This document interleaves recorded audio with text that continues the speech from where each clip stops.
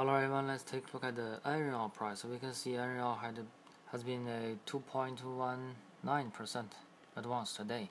And if we change the chart into daily chart, we have got another green candle. So this green candle is very constructive for the sentiment adjustment, because we can see here after we got a new high, this jump is a little bit overbought in short term, so this pullback is still constructive, but in mid term we are still in a clearly uptrend channel from early November. So in my opinion, we still in the bull market, and this will not be the final top. Thank you.